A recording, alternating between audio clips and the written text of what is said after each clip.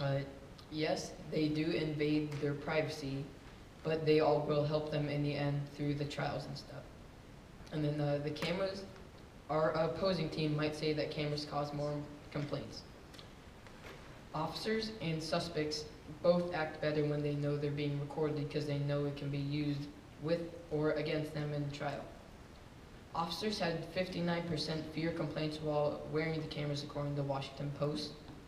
Then 9 out of 10 people support body cameras according to the Atlanta Journal-Constitution. Body cameras help both ends keep in order because they know whatever they do can be used against them.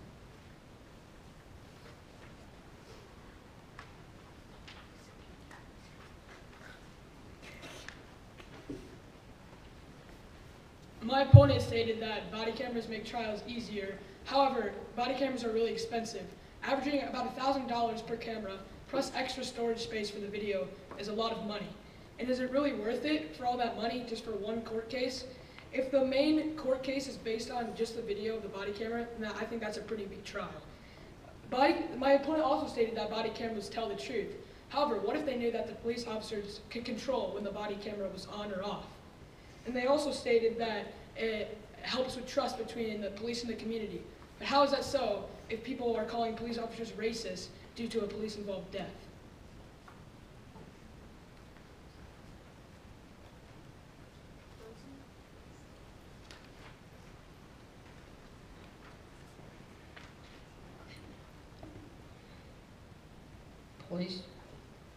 Police body cameras can help in court cases and police encounter. Our team has provided that all police officers should be required to use a police body camera when interacting with the public and while on duty.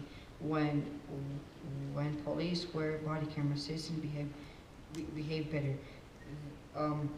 The police body camera shows a third-person perspectives on cases and trials. Citizens don't trust officers because they don't want a limit with their authority. Police cameras are helpful and police need them to work. It has also saved people's lives.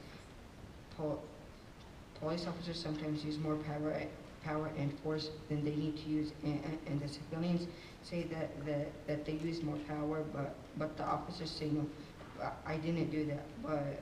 But with the new police body camera, they can the court can tell the truth. Cameras give their trust back to the police department by showing what actually happens during the case.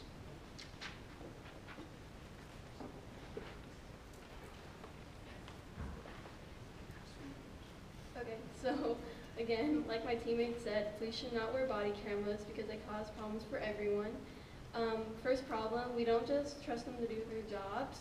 The second problem is it invades the privacy of them and us.